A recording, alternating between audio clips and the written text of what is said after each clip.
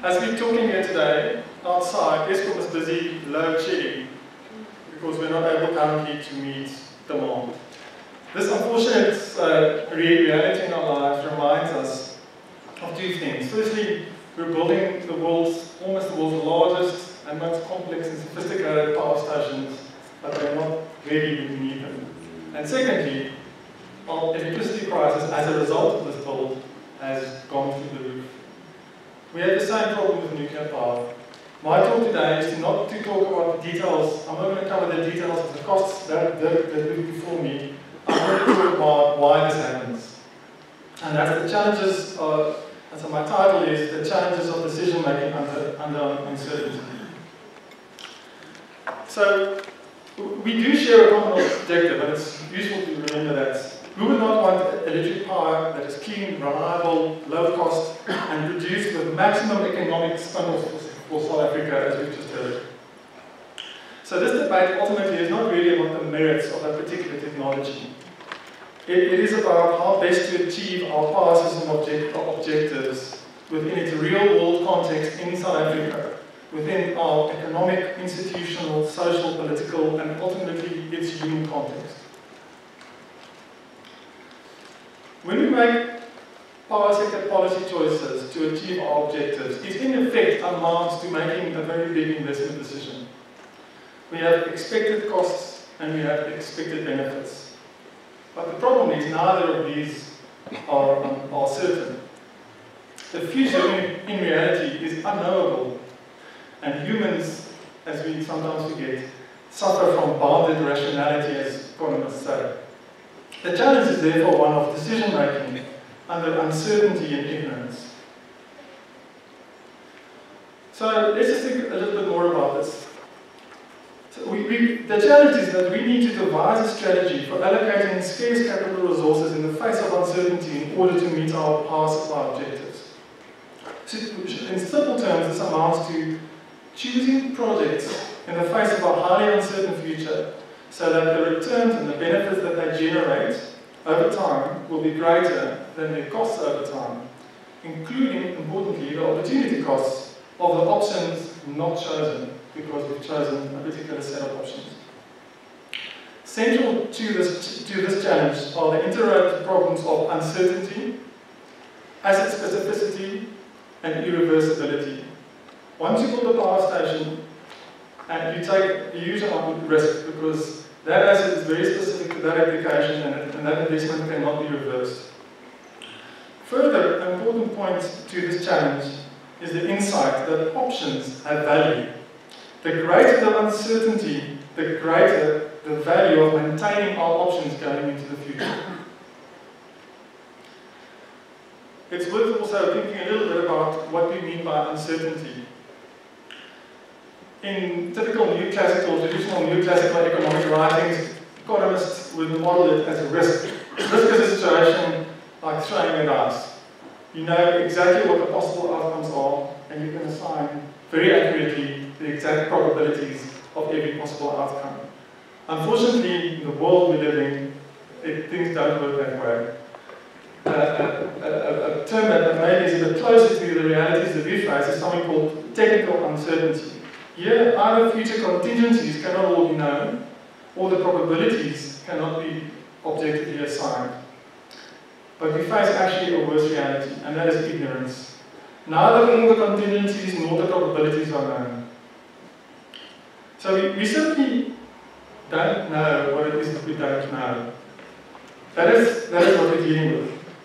This means that the problem is bigger than what we think it is, and is generally underestimated.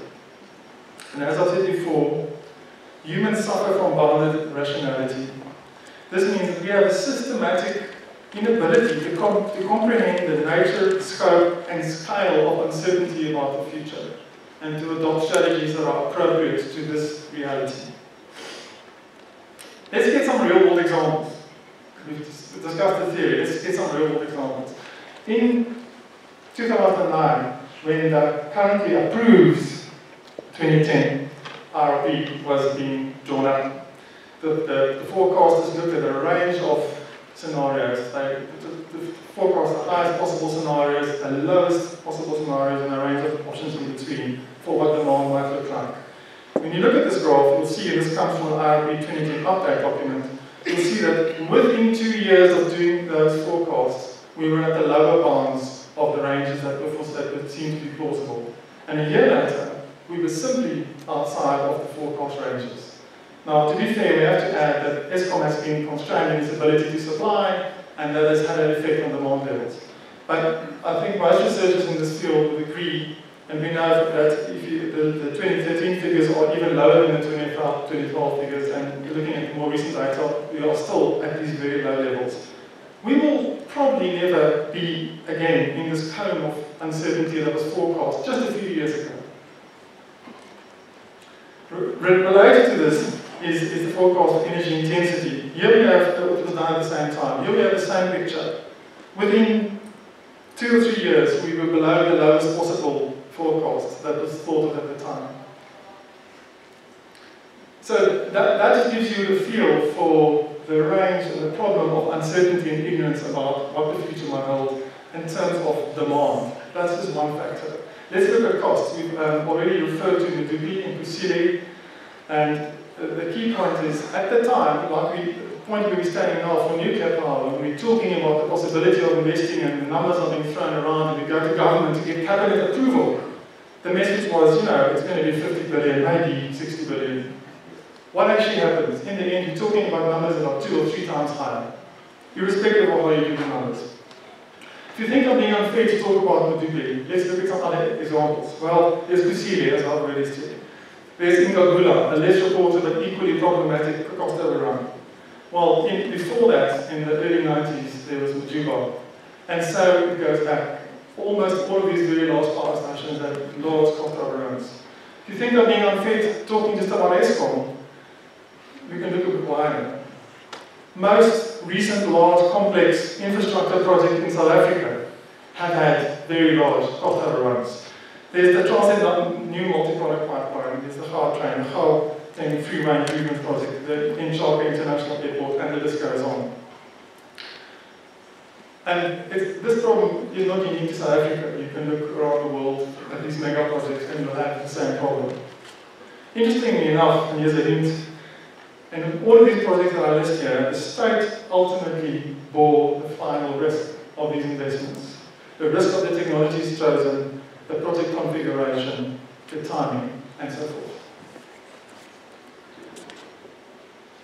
As I said, this problem is not unique to South Africa, and for instance, just one random example, in the late 80s in California, they had a similar experience. A big investigation was done and a report was produced which said, in each case, unforeseen events radically changed the business environment, rendering the forecast invalid. And in retrospect, we concluded that no one could have predicted with any degree of accuracy the nature or timing of this phenomenon. This is what we're dealing with. In broad terms, one can probably distinguish between 2 areas of uncertainty. The one is capital cost, building your project, building the power station. And the other one is what happens, the other area is what happens when you operate the plant. Both its reliability, its running costs, and importantly, the value of its benefits. If you're building a project, power station, a nuclear plant, the expectation that you're going to be able to sell your power for 150 kilowatt hours, just to grab a number. And 10 years later, when your plant finally comes online, the alternative options can generate power for 90 cents an hour. The economics of your project is dead, and it's not viable. And you are costing society more than what you should have. So, just to conclude this big problem of uncertainty and ignorance about the future, we've already discussed some of the trends around demand forecast, energy intensity, price response, and so forth. There are many other trends which you will be well aware of that could have huge impact on our power sector in the future. Decentralized power generation, renewables, hydro in Southern Africa, gas to power options, enormous possibility, smaller coal-fired power generation. Fuel switching, using solar heating, gas for heating, turning away from electricity where it makes economic sense, and also the role of carbon taxes and so forth. So, the point is, if we know that our forecasts are going to be horribly wrong very soon, And we know that 15 to 20 years from now, 10 years from now, even 5 years from now, the world is likely to be a very different place in ways that we cannot yet imagine. Does long-term planning make any sense at all? Should we not rather face up to the realities of bounded rationality and the limits of planning, and think differently about strategies for going into the future? A radical thought, you might think, but the facts show that we are fooling ourselves if we think that we can do long-term planning, because we simply cannot. If we need to think about this differently, how do we do that? Unfortunately, there are a lot of people that have been thinking about this problem. An interesting author who did work on this in the 60s, it's called Charles Lindblom. He's actually a political scientist. He coined this phrase of the science of muddling through. His approach was, or basically incrementalism. His approach essentially eschews attempts at large-scale, rational, comprehensive planning in favour of modest approaches that recognise the realities of bounded rationality and uncertainty. Yes, this approach poses a challenge to the mastery via understanding tradition of Western civilization, but it is an effective response to complexity and uncertainty in the context of bounded rationality. That's the theory. Let's get a bit practical about what that means for the power sector. David Collingridge did quite a bit of work in this area, and he used the term flexibility of an investment or of a technology choice. Flexible technologies are ones with lower complexity, shorter lead times, smaller unit sizes, lower capital intensity per unit of output, less dependence on dedicated infrastructure, and higher substitutability of its inputs, in other words, its fuels mostly, but also other inputs. Why is this valuable? Well, there are a number of reasons, but two of them are that following a more flexible incremental approach, smaller investments, there's opportunity for trial and error learning. So rather than committing to a 9.66 gigawatt program of a particular technology, or even of a 4,000 megawatt power station, coal-fired power station, you build 500, 400, 100 megawatt units, and you do it many times, and you can learn and improve. And the proof of this is what we've seen in our renewable energy program. We've seen the enormous reduction in costs and prices, to such an extent now that wind power is the cheapest power we can get in this country at the moment. If we had access to more hydro, that might be a good competitor. Not only does flexibility allow trial and error learning, but importantly, as we go into the unknowable future, it allows us to adapt to changing circumstances. We haven't committed everything up front. We're not stuck with a 100-year commitment. We can change. We can change tack. We value the ability to manage and to think on our feet and adjust to changing circumstances. Highly valuable. With inflexible technologies, ordinary mistakes lead to extraordinary consequences. But flexible technologies recognize that humans make ordinary mistakes and allows us to change tack when we need to. 2 minutes, I'm going to rush. A further valuable part of a strategy going into unknown or uncertain future is the whole idea of diversity, not putting all your eggs in one basket. All of these strategies support and imply the idea that options have value and that inflexible strategies destroy options. So, does the large nuclear program of large nuclear plant, how does that stack up against the challenges of uncertainty? Well, the proposal is 9.6 gigawatt program with all its associated regulatory fuel supply and spent fuel systems. A smaller program will not have the economies of scale that they need.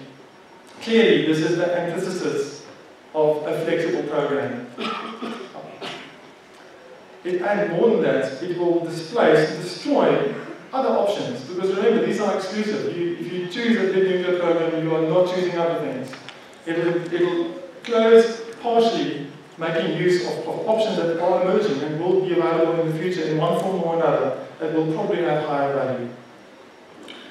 And furthermore, right now, hydro and concentrated solar offer similar diversity benefits to nuclear at the current cost, and CSPs is definitely likely to follow the same learning curve as some of the other renewable technologies. So therefore, a large-scale nuclear program is not appropriate, it's not an appropriate strategy for dealing with real-world uncertainty.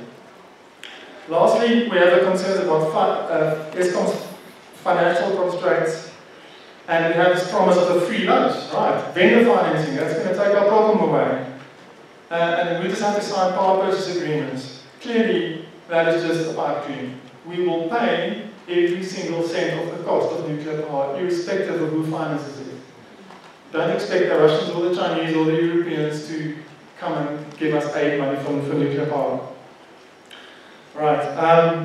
One question here is, what will happen if we run an equal bidding, open, transparent bidding process for nuclear, for power, irrespective of the technology, and put all the risk, all of it entirely onto the bidders?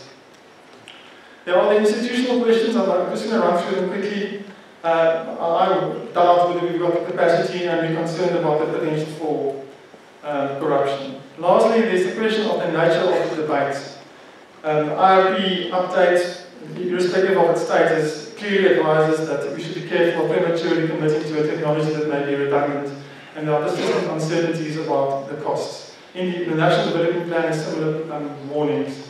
But the chair of the Parliamentary Energy Committee is saying the IRP will not see the light of day, and the DOE is forging ahead with a nuclear program as if nothing has happened, and as if those policy, highly detailed policy documents don't exist.